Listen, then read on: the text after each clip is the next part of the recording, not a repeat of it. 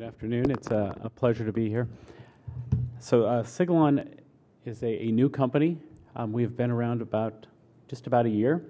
So it's the first foray here as Sigilon at the Mesa meeting, although myself and David Parrott, who's here from the company, both been at the Mesa meetings many times. So what I'll do is I'll walk you through what Sigilon is, what our technology is, some of the data we have, and where we're going, so you can get the flavor and the story for the company. So in short, we feel that Sigilon is really harnessing the power of cell-driven therapeutics.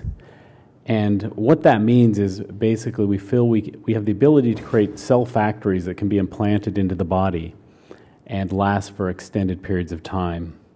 And the reason we can do that is that we have a proprietary technology that allows the biomaterial to be ignored by the immune system. I'll talk a little bit more about that. So our approach, as you can see in this diagram, is really to take cells, encapsulate them in a hydrosphere, hydrogel of sorts, and then this hydrogel is modified to basically render it stealth or blind to the immune system, and we'll talk more about that. And the key for us is this durability and improving outcomes, and we'll talk a little bit about that. Sigilon was founded out of a technology that came out of MIT, out of Bob Langer and Dan Anderson's labs. Our board is a very impressive board. We feel we're very proud of the board of directors we have, including Bob Ruffalo and Steve Osterly. Our management team's very experienced. We've all been around cell therapies for a while and understand the space, and we're all very excited. And the technology is what really compelled us to join Sigilon. So on the pipeline, where we're focusing today is across three areas. First being diabetes. The other two areas are in the enzyme replacement space, and then finally in the blood factor space. And our goal is to move into the clinic within 2 years, and we're working hard to achieve that goal. So biologics today, they've certainly transformed patient care. I mean, look back 20 years ago, the first antibodies were launched. I don't think people realized how transformative they would be and how big of a commercial opportunity it'd be, and it's been quite amazing. But they do have shortcomings. So there's often frequent injections or infusions. There's a peak to trough issue, which leads to an inconsistent PK profile, which often can actually lead to lower efficacy or different AEs that occur. Some proteins aren't viable as therapeutics, and some of the new approaches, there's some challenges with some of the new modalities coming out. So there's really an opportunity for a next generation approach here, and that's where we feel like Sigilon really fits in. And one of the challenges over the years, so people have tried to encapsulate cells and put them into the body to do things for 30, 40 years. This paper is actually from 1980. For some people in the room are probably born. But so this paper is in Science. They actually took islet cells. And what you want to do with islet cells in mice is you want the blood glucose levels to be around 100. That's normal glucose for a mouse. And so they take the diabetic mice, and in this case they did two things. They put naked cells into the mouse, and that's the dotted line, and then they encapsulated cells in an alginate capsule and put those in the mouse. So two different arms. And you can see in the first arm, the naked cells, they actually worked for about 4 days, and then the immune system cleared them, which, now we see that with MSCs. We see that with anything where you deliver a naked cell to the body clears it quickly without any sort of immunosuppression.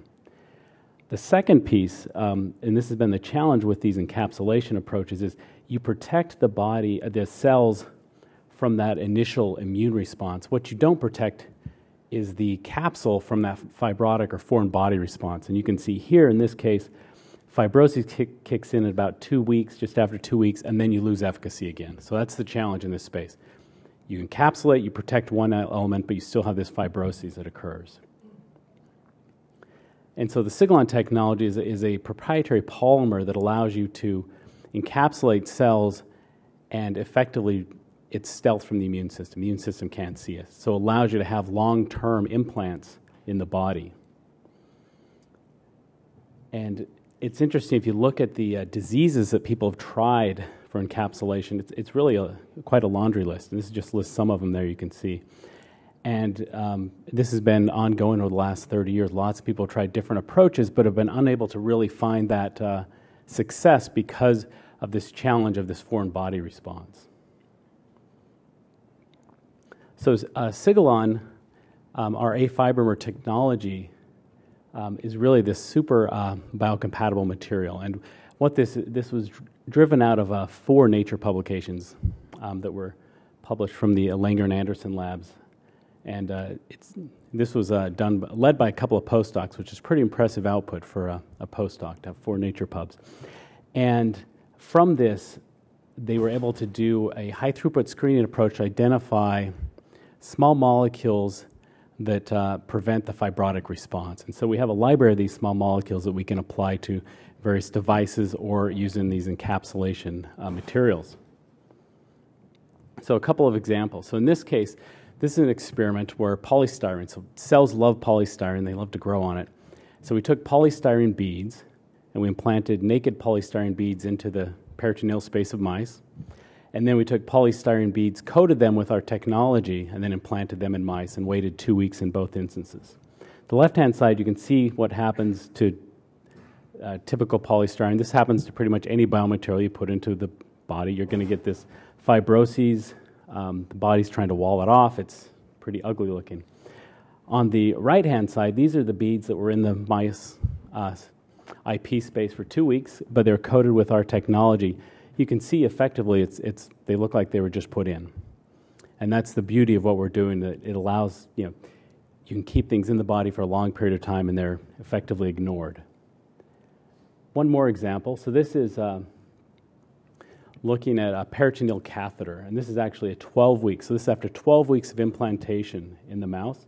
So we take the peritoneal catheters, cut them down a little because they're a little too big for the mouse belly, and then put those into the peritoneal space. And you can see on the control side, it's what you expect. Massive fibrosis. It's difficult to actually see the catheter in many of the cases.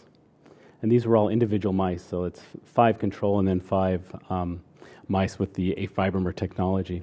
And you can see on the side where we've coated those with our technology, very little fibrosis occurred. The catheters are relatively clean, which is amazing after a 12-week implantation.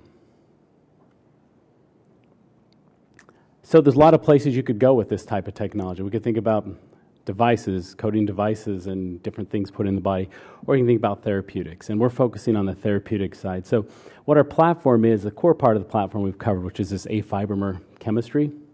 The other part is engineering a proprietary cell line that produces high sustained levels of a therapeutic, having cells that are long-lived, and then also building a plug-and-play capability into the cell line so that we can rapidly iterate and prototype opportunities for new therapeutics. And combining this proprietary cell line with the A-fibrimer chemistry gives us our final product, which, I'll show you some of the data we've got in animals, but we feel like we're very confident that we should have durability of more than 12 months with a single dose. We will be able to redose. We can also stop therapy if we need to, all of which gives you a lot of flexibility over some of the other long-acting modalities. So from data perspective, so we've done a non-human primate study, and in that we were able to demonstrate a couple of pieces. So one is that we had protection of the encapsulated cells, and we also had survival of these cells over an extended period of time, and this was without immunosuppression in these primates. We had a rodent study using xenogeneic islets that were encapsulated. So these are islets, which is a very difficult experiment in many ways because our bodies don't like things from other species put into them.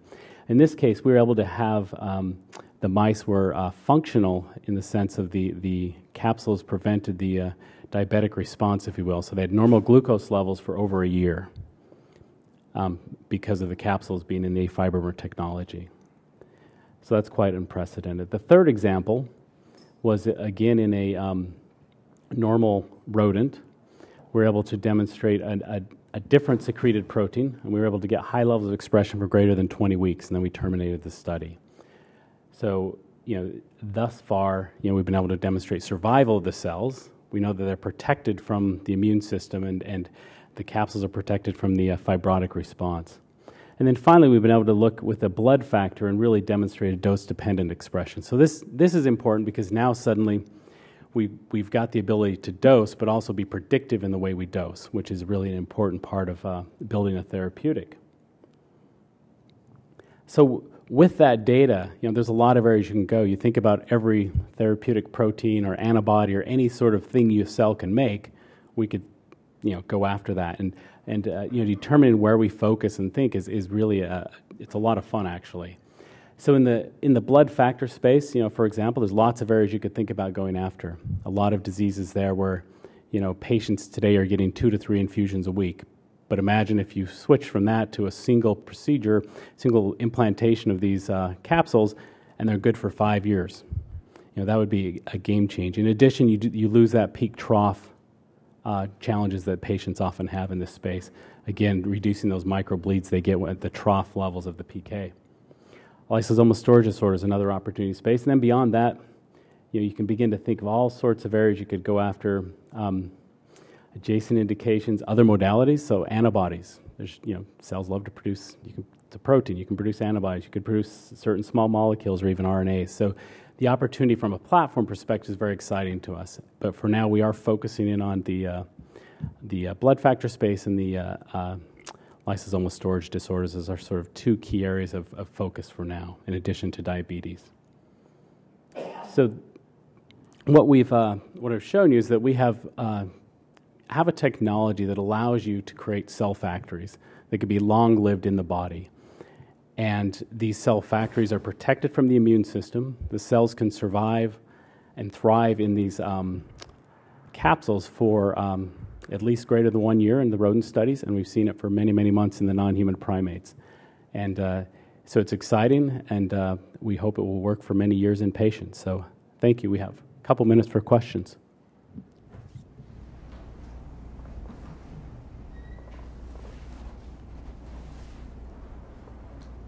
Go ahead. So presumably you put the cells in some type of device and you coat the outside of that device. Is that correct? Yeah, so the cells are in a hydrogel, in a modified hydrogel, and you coat the outside of this sphere, this capsule, with the small molecule. I see. All right, thank you. And the capsules are about 1.5 millimeters in diameter, so they're quite small. Any other questions? Very good. Thank you.